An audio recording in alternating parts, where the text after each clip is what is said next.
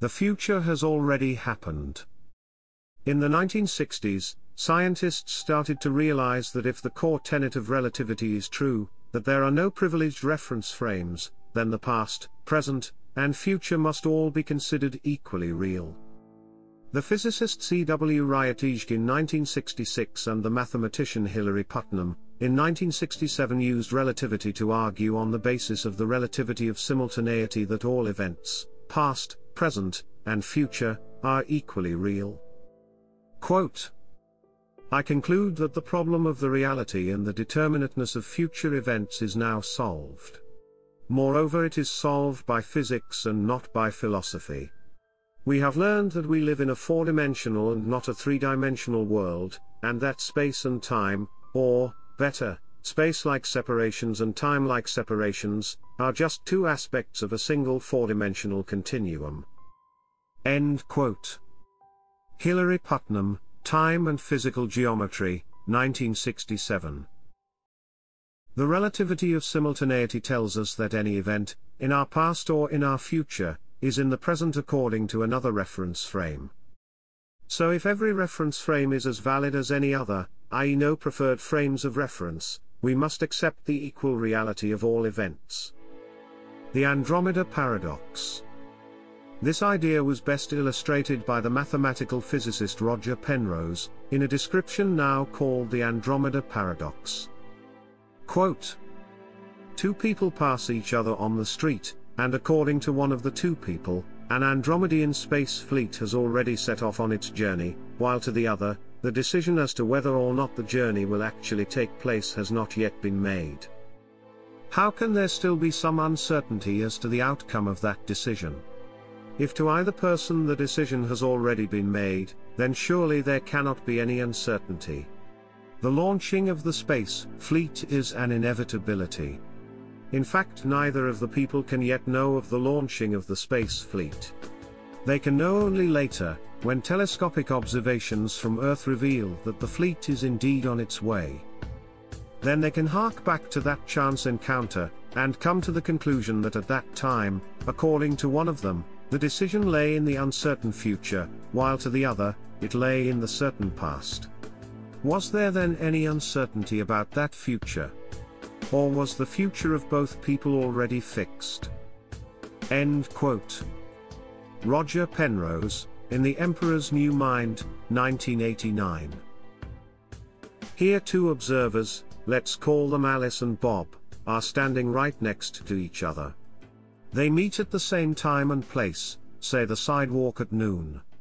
However, according to relativity, because they are walking in different directions, each belongs to a different present moment. Their presents contain different content. If Alice is walking in the direction towards the Andromeda galaxy at 3 miles per hour, then her present contains Andromeda as it is 4 days in our, at rest, future. If Bob is walking away from Andromeda at 3 miles per hour, his present contains Andromeda as it was 4 days in our past.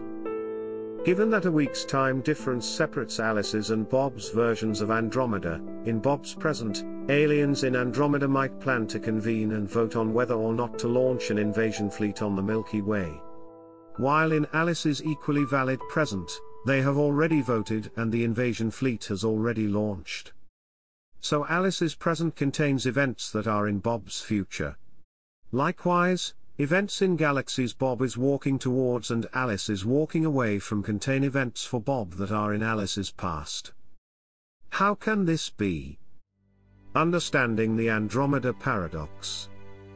It is merely a consequence of clock desynchronization, played out over astronomical distances. Usually we think relativity only comes into play at very high speeds. But if the distance between clocks is large enough, the time difference can be significant even at low speeds. The distance between our Milky Way galaxy and the Andromeda galaxy is 2,500,000 light-years. Imagine an absolutely huge rocket that reached all the way between Andromeda and the Milky Way. If this rocket traveled at 10% the speed of light, a clock desynchronization of 250,000 years would appear between a clock at the front of this rocket and a clock in the rear. The tail of the rocket would be 250,000 years in the future. If the rocket traveled at 1,000th the speed of light, the clock desynchronization would be 2,500 years. If the rocket traveled at just 3 miles per hour, the clock desynchronization would be 4 days. If this giant rocket traveled towards us at 3 miles per hour, its tail would be 4 days in our future. Likewise, if it traveled away from us, its nose would be 4 days in our past. We can understand the Andromeda Paradox once we realize the rocket is not needed. All we need is for Andromeda to be moving relative to us, such as when we walk towards or away from it, for the time of Andromeda to run ahead of or behind us. As it happens, Andromeda and the Milky Way are falling towards each other. They will meet in a great collision 4.5 billion years from now. See our episode, How Will the World End? Because galaxies are mostly empty space, most stars and solar systems will survive this collision unharmed. Though some may be ejected from the galaxy to drift in the darkness of intergalactic space. Conclusions? Special relativity is one of the most strongly confirmed of all theories in science. But its implications go well beyond space and time. Learning the true nature of time, as described by relativity, fundamentally changes our notions of reality, self, and existence. In some respects, special relativity's implications even venture into the religious domains of creation, free will, and eternal life. Can there be creation when the past, present and future have always existed? What is free will when the future is already decided? Does the existence of events in spacetime mean we possess eternal life? Let's review the implications of special relativity in more detail. Implications for reality. Reality is what's real.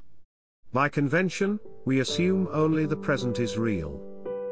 But this is not based on any scientific fact, just on how we feel. We feel as though we are moving through time. This feeling makes us believe we are in only the present. Therefore, we think the past no longer exists, and the future is yet to come. But might this all be an illusion? A trick one's mind plays on itself. If we take the implications of relativity seriously, then the past, present, and future hold an equal claim to reality and existence. Four-dimensionalism? Relativity offers another way to view reality. One wherein every event exists perpetually in its location in spacetime. It is analogous to how every frame of a movie reel exists, even when not actively projected to a screen. Within every frame, we believe ourselves to occupy our time, the time we believe is the present. But each of us in each time feels that way. Which one is right? What time is it really? According to relativity, the word now becomes like the word here. Neither word reflects a property of the universe, but instead reflects a property of the person speaking it. Quote, just as we envision all of space as really being out there, as really existing, we should also envision all of time as really being out there, as really existing too. End quote. The physicist Brian Greene in The Elegant Universe, 1999. The view that the past, present, and future are all equally real is known as eternalism, also called four-dimensionalism or block time. Eternalism follows directly from special relativity. We have seen length-contracted objects can reach through time. They exist in different points in time at once. This is impossible, if there is only one present moment.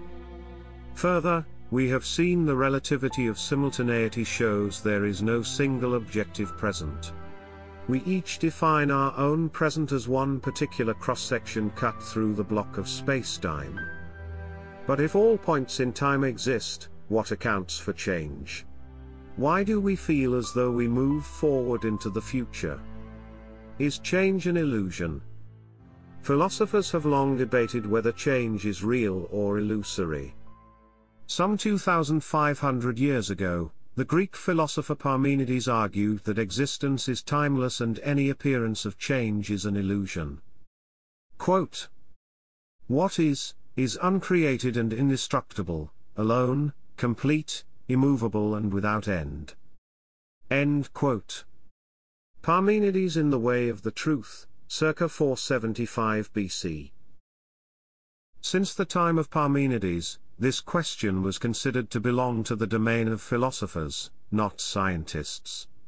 It took science thousands of years, but special relativity has finally proven Parmenides right. In four-dimensional spacetime, change, as a future coming into being and then disappearing into a non-existent past, doesn't happen. Quote, "It appears therefore more natural to think of physical reality as a four-dimensional existence, instead of, as hitherto, the evolution of a three-dimensional existence." End quote. Albert Einstein in Relativity, The Special and General Theory 15th edition, 1952. This was not just a quirky belief of Einstein. It remains the present understanding of modern physicists. Events in spacetime are interrelated by causality, like adjacent points on the graph of a function. Special relativity provides a framework to understand how events are interconnected within an unchanging four-dimensional structure. Just as we might say the value of a graph f of x changes with respect to x, we can say an object's position p of t changes with respect to time t. This accounts for the appearance of change and motion where objectively there is none. All the positions p of t across all times exist, just like all the points on the graph exist at once. Why is the future unknowable? When an object reaches through time, it extends into both the past and future. This means, at some level, the future is real.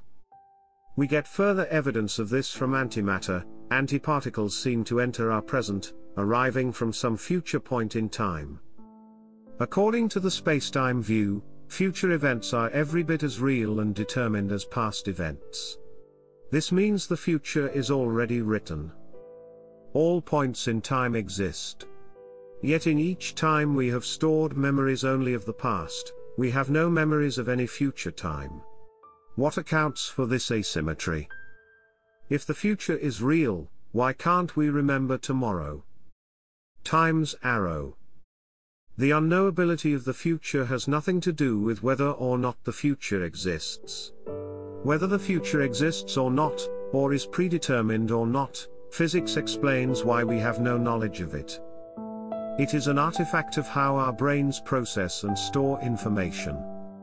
According to thermodynamics, energy can only be expended in the direction of time along which entropy increases. Since processing and storing information requires an expenditure of energy, our brains, or anything that uses energy, can only operate in one direction of time. The direction in which entropy increases, from past to future.